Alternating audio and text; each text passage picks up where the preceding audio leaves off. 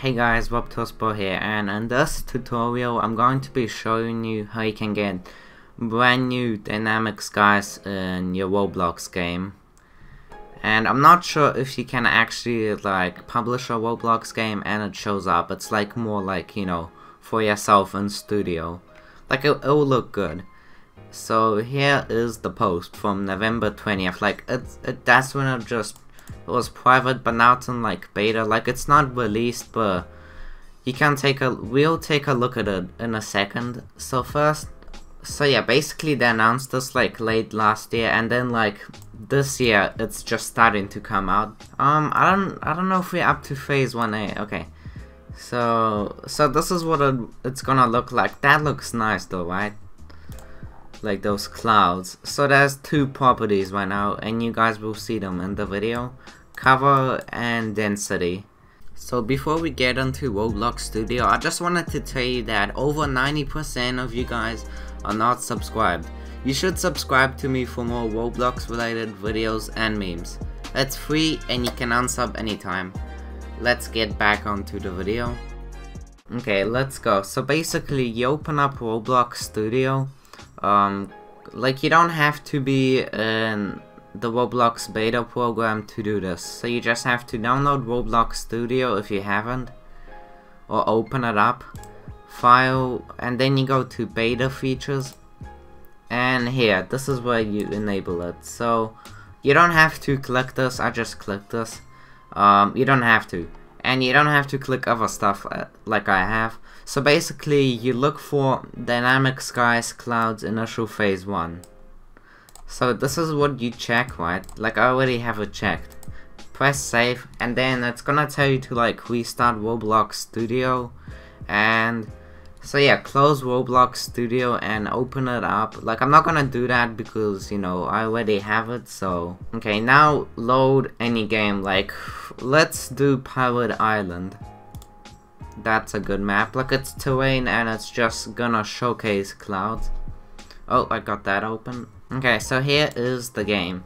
So basically to get clouds, right? Let me just change my FOV. So basically you have to open insert objects. So to do this you go to model and then you just click insert objects, and you're gonna have a window pop up, and then you search clouds. Well, here it is. And also you have to do it this way because for some reason if you do it here it just doesn't show up.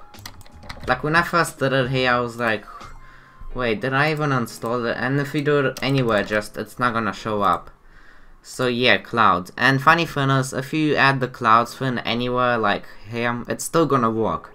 Like you can add it in lighting or like workspace. Okay, so let's add it. Wow. Okay, so this is the clouds feature. It is kind of randomized like every time you put it. So let's mess around with the settings. So there's the density. So let's see what the density does. And what if you do cover? I'm pretty sure that's like gonna cover. Yeah, it's like stormy now. Okay, that's pretty cool. Wow. So let me just keep it like this, like this. This looks nice, like with the volcano. Wow. When I was like looking at this earlier before recording, I literally noticed that the clouds are moving. Like they're moving in a direction, which is nice. Like, ooh, the sunflowers.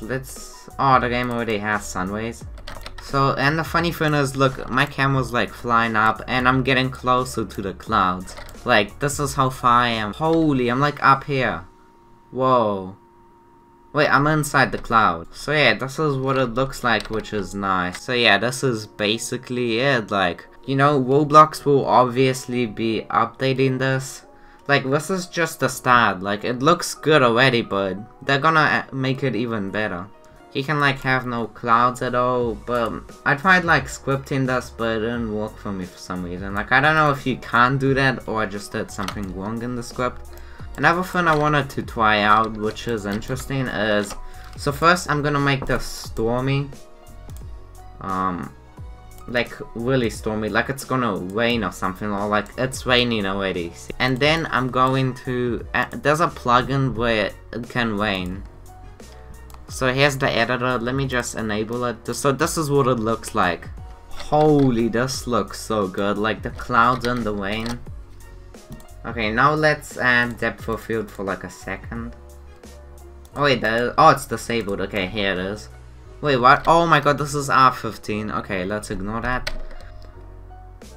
That is cool. Like, imagine in games, right? It's gonna turn nighttime and they like bring the clouds. That is so cool. Like, I would love to see how games are gonna use this. And the clouds, like, the thing about them is that their color only changes, like, depending on what time it is. Like, it doesn't change on the skybox. Like, if your skybox is red, the clouds are not gonna be red. It doesn't work like that. Well, why now?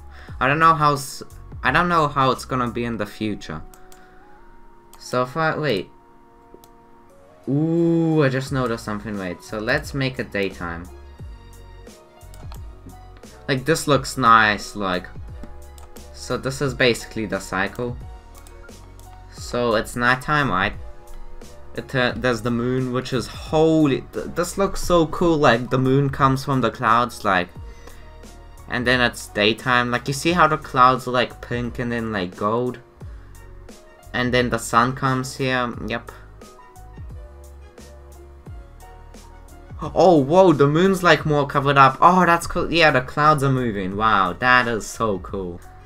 Like, I would love to see like showcase like games use this type of technology. Like I said, this is new and it's not like released. I'm pretty sure you can't see this in Roblox games for now. Like, it's only in Studio. If you made it to the end of the video, you're like one of the top like 10% of people or less who actually watch to the end, and that is nice, and you're the best for that. Hope this tutorial helped you, and see you guys in another video.